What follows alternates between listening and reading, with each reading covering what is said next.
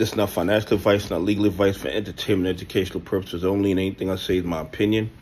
Please don't make any financial decision based on anything I say in these videos. That being said, hit the like button, subscribe button, all that YouTube algorithm stuff, so you get the videos I put them out, see what I'm thinking, see I'm analyzing that data.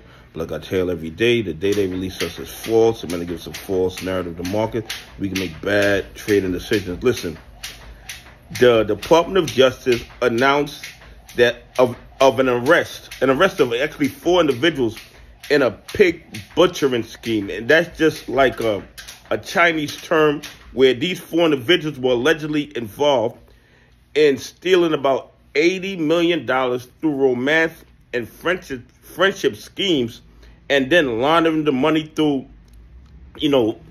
corporate accounts, LLCs, and things like that before the money actually ended up in their personal accounts. Now, here's the thing. Should the DOJ go after these bad actors? Of course they should, because nobody should be robbing older people or romance people or whatever. But the problem that I have with this is, do you know how many man-hours went into this? They had to investigate all these romance schemes. Then they had to track down the money in all these corporate and LLC bank accounts and then trace the money back to these guys' account. I'm talking about probably thousands of man-hours went into this investigation.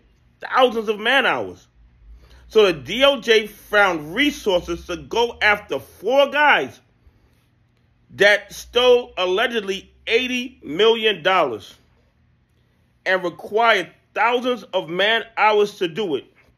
Yet, these bad actors are stealing trillions of dollars from millions of AMC investors, nationally and internationally, and it would require less man-hours to bring these people to justice.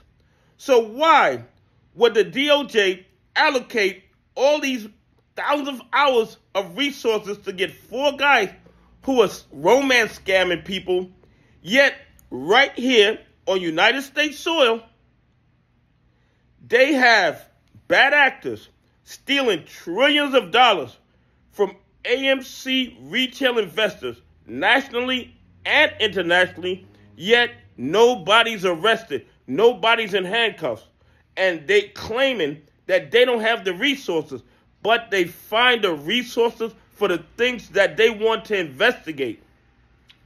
And like I said before, I believe the politicians, or the brass, as we would call them, the brass, are putting the pressure on the real law enforcement officers of the DOJ and stopping them from investigating all the fraud and corruption in the AMC play.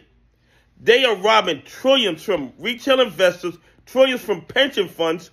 It affects millions of people nationally and internationally, yet the DOJ does not think this warrants an investigation.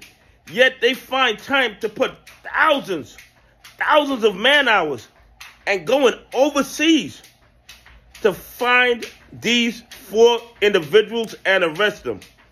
Do I think that is an appropriate use of our resources? I don't think so. I think those resources would be better spent going after the bad actors who are stealing trillions of dollars that's affecting millions of people. Just my personal opinion. Anyway, please leave some comments. Tell me what you think. Do you think that the DOJ, instead of chasing romance scammers and spending thousands of man-hours, they could put a whole lot less man-hours and go after the criminals, robbing retail investors and pension funds of trillions of dollars? Anyway, have a great day. God bless, and I appreciate y'all on this journey with me.